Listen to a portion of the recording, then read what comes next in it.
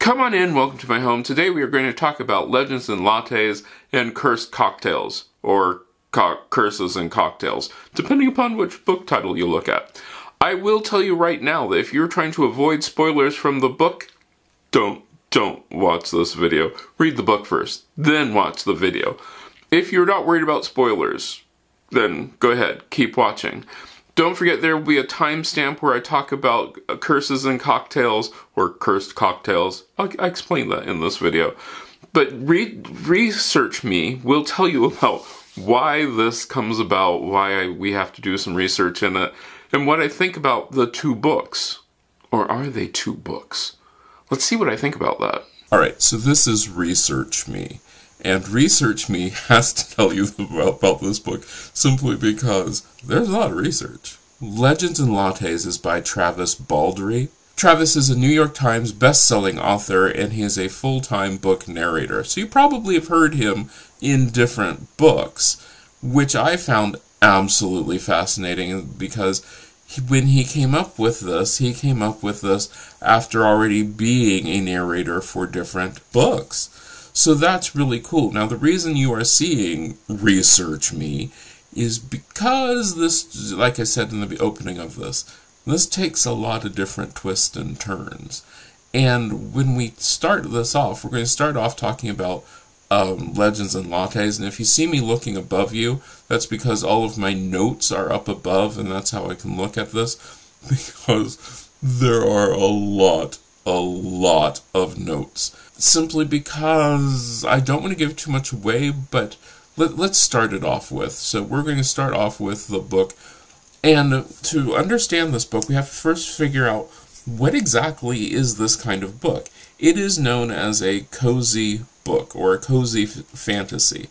A cozy book basically means that the sex, violence, and cursing take place off-screen. So it's not going to have a lot of all those things in there. And this holds true. This holds very true. In fact, the most violent scene that you have in Legends and Lattes comes at the beginning, where our main character, Viv, actually kills the queen monster, and she gets the stone. Now, I'm going to try to pronounce these names.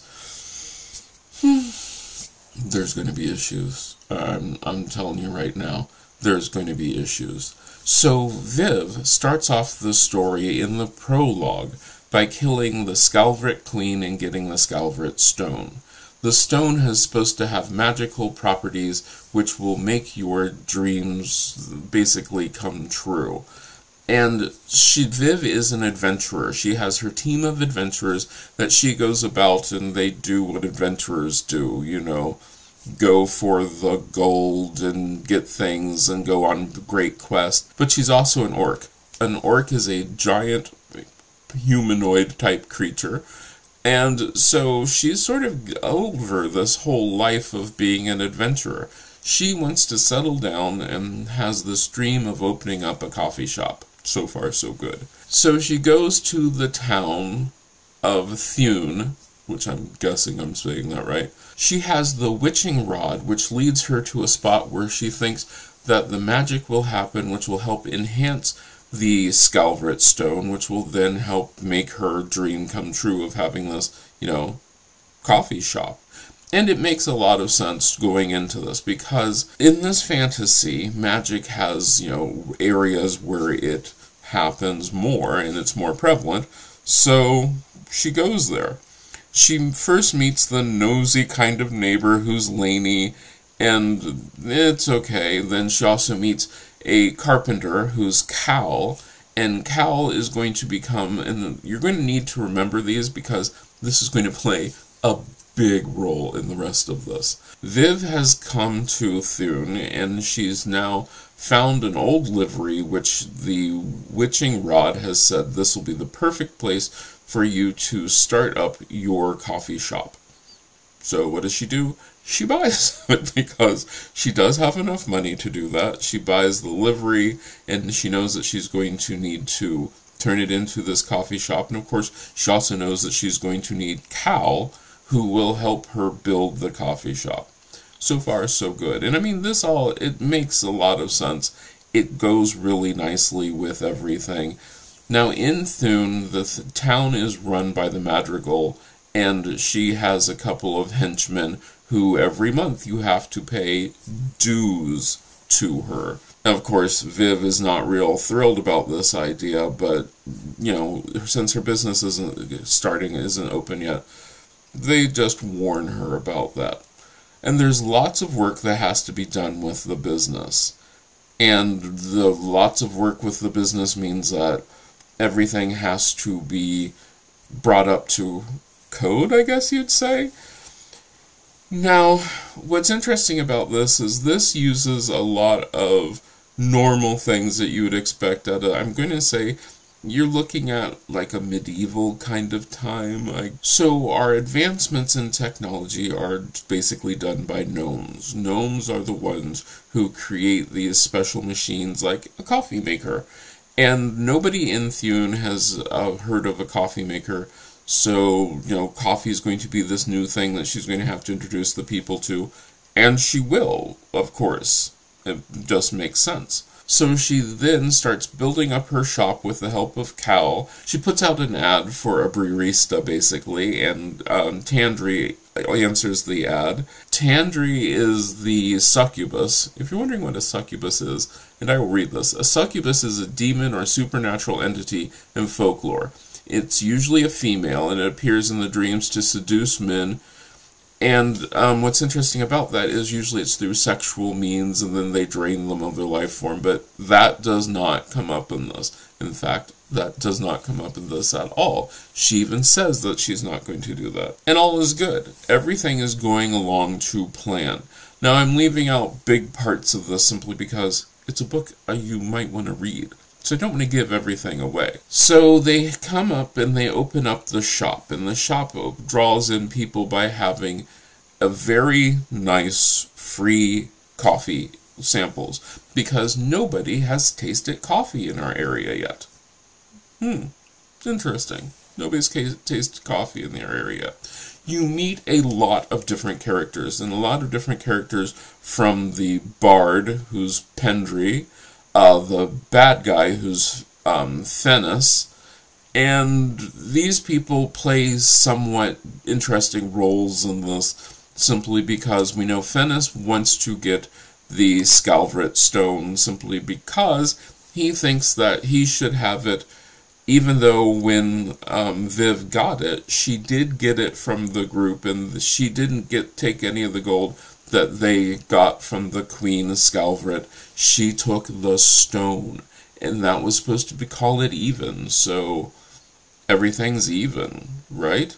Well, she befriends most people in the town, and she thinks that all of this is because of the stone. The stone is helping her run her business, the stone is helping her make friends and all those things, but she's also worried about this bad guy.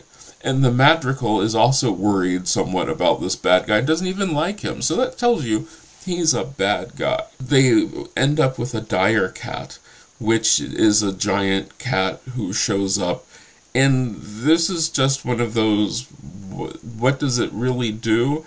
It scares people because it's a big cat, but Viv is very worried about not intimidating people because of her size, and she's an orc, so that could be very, very scary. Thimble is one of the characters who shows up in Thimble, and I'm guessing, and this is one of the things which I do not like about the book, is he's a ratkin, but they don't tell you what a ratkin really is. And from my research on this, a ratkin is like a rat humanoid type person.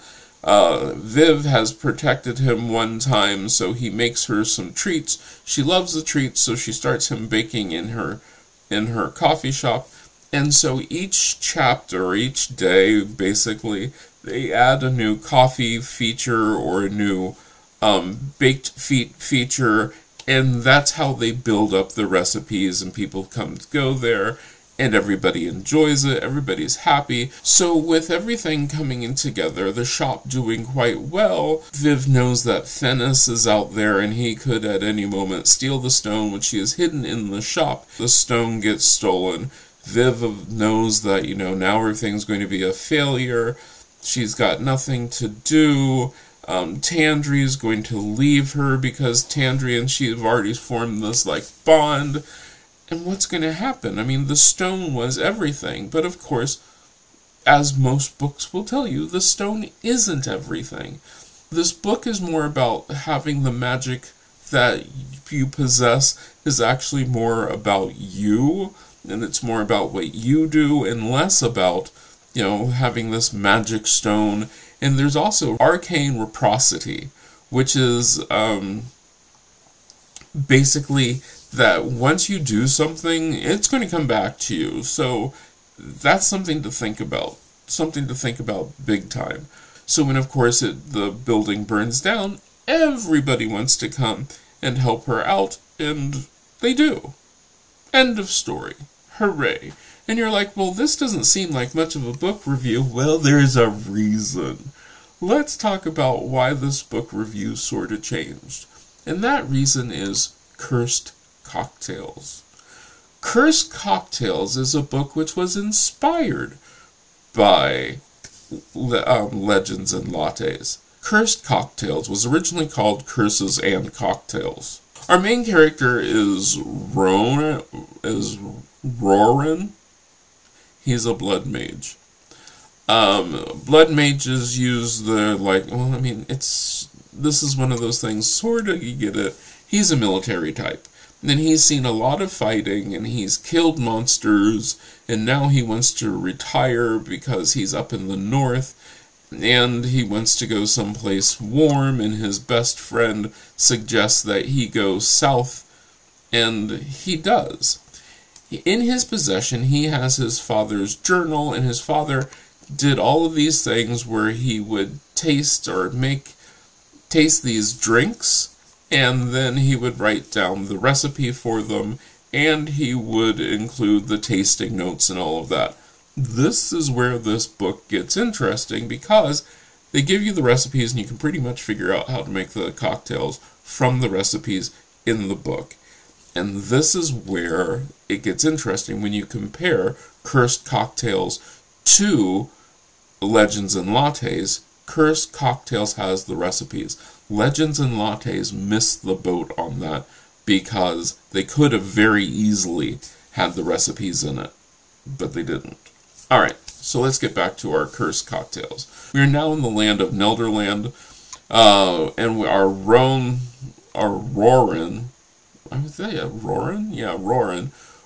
is in the Seaside Inn Tavern, where he meets bartender Callum. Callum then gets an interest in the cocktail book. Yay! They meet, Roran meets Jasper. Jasper is the cart driver, and basically I'm thinking it's more like a rickshaw kind of thing, where he takes Roran around. Cool. And of course, Roran finds an old shop called Sugar and Spice. It's a former tea type, apothecary type thing. And every business that opens up in the place where this was has closed because the place is supposed to be haunted. It's supposed to be cursed. Okay, cool. So far, we're doing really well. He doesn't know what he's going to do. He's out of the military now because he's done with that military life. He wants to see what the city has to offer. He runs into two kids, James and Cindy, and James and Cindy are the sweet, adorable children who seem like James is supposed to be really young, like 8 or so, and they've been stealing from a merchant, and of course, Roran, being the good person that he is, he pays up their debts to the merchant. The merchant is great. James and Cindy's father is Thomas, who's a sailor, and he's out at sea for long periods of time, and that's why they end up stealing, because if he's out at the sea for too long, they don't have enough food that he left them. Okay, we're doing pretty well so far. Roran realizes that he's lacked purpose. With his father's book in hand, he realizes that he can then open up a tavern. And of course, Callum is right there with him so that they can open up the tavern together. Are you seeing similarities? Because it's going to get bigger. Roran's also has a problem where he's hearing sounds in the bottom part, which is going to become the tavern. He's hearing sounds that could possibly be the monsters or, ghost or whatever that's in there. He thinks that they're rodents, so they suggest that he gets a cat, so he gets a cat. He has Jasper get him a cat named Jinx. From here, Roran is really setting up to get his tavern put together. Getting the glasses, everything together. Callum's going to be his bartender. And what's interesting about this is, instead of, in the first book, it was Viv who taught Tandri how to make the drinks. In this book, it's Callum who teaches Roran how to make the drinks. Roran is still hearing these weird sounds, and Jinx is now there. He follows Jinx down to a secret passage, and the secret passages leads to Roran finding a spirit fox. A spirit fox, I'm going to read this to be exact. A spirit fox is a creature that's said to watch over the dead and keep evil spirits away. He finds that in tunnels that go throughout the city. That part of the story is not really ever explored. I'm sure it'll come up in another book if there is another book. So they open up the bar. Everything's good. There's a Storm Festival coming up, and the Storm Festival is going to be a big chance for them to really show off their tavern, and as expected, that is when a Kraken comes in. The Kraken, of course, is a giant monster which is going to terrorize parts of our town, and the part of the town it's going to terrorize is the part of the town where Cindy and James are. James is now working for Roran as a barback. Let his age go. Just let that go. So he's working as the barback of the town. Roran decides he's going to go and save Cindy and James from the Kraken, and to do that, he of course has to use his blood mage power, which he's been trying to hide this entire time.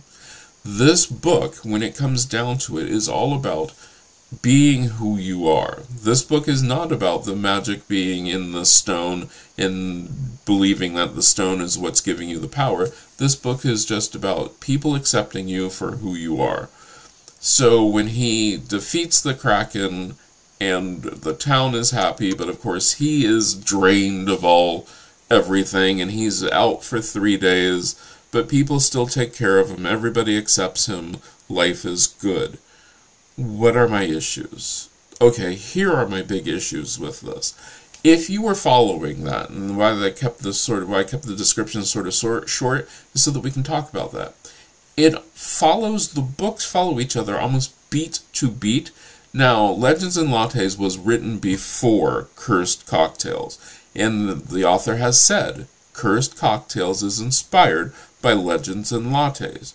But looking at the two characters, you have a female orc named Viv, you have a male mage / elf, they call him an elf, quite a few, named Roran. Roran.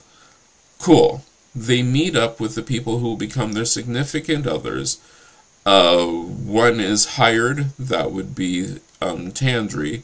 The other is a bartender at another tavern, that would be, what is his, Callum? Okay, no problem. They meet a helper character. Viv meets Cal, and Roran meets Jasper. Right. Then instead of having a person who, will help them in the business, Thimble is that person in Legends and Lattes. In this one, it is James and Cindy, basically James, who they're both childlike and are very helpful. Cool. They both get cats at some point. The dire cat in Legends and Lattes really is just there to scare people, whereas the cat in Cat Jinx actually finds the spirit fox in Cursed Cocktails. Where the interesting thing about this is, and what I wish that Legends and Lattes had done, I truly, honestly wish that Legends and Lattes had included recipes and all of those things in there, because there's lots of chances for them to have, as they made the new coffee drinks, as they made the new pastries and baked goods, very easily that could all have been included in the book. whereas Cursed Cocktails, they include that. In fact, you can join on to the mailing list and get a copy of the cocktail ideas that you can get there. And that I really liked. I mean, like, the two books, would I say that one is better than the other? Ooh, that's a tough. I don't know. I can't say that one book is better than the other one, simply because they are different enough that it isn't just flat out copying it, because Cursed Cocktails is way more violent than Legends and Lattes. I don't think you can find Cursed Cocktails as a nice, cozy kind of book, but it's an interesting read. It does take it from, and what I think is really interesting is, with Legends and Lattes, it's more of a female-geared book, which, I mean, it's coffee and lattes, whereas Cursed Cocktails is more of a male-geared book, and it's cocktails. Kind of sexist, but okay, I can deal with that. I did enjoy both books, and if I were giving a rating system, I would give Legends and Lattes 4.5 stars, because I really did enjoy it. I thought it was a good book, I thought it was really fun, and all of those sort of things, and then I would give Cursed Cocktails 4 stars. Why am I taking away the half stars if the books are basically even? Simply because it copies too much of Legends and Lattes. And I mean copies way too much of Legends and Lattes. Is it an exact match? No. But it's match enough that I found it mildly disturbing. Mildly disturbing. There's going to be a part 2 coming out on November 7th to Legends and Lattes, It's Bookshops and Bone Dust. This should be interesting. I am looking forward to that. I think it's really is worth the read. As of right now, I'm double checking. As of right now, there does not seem to be any indication that there will be another part to Cursed Cocktails.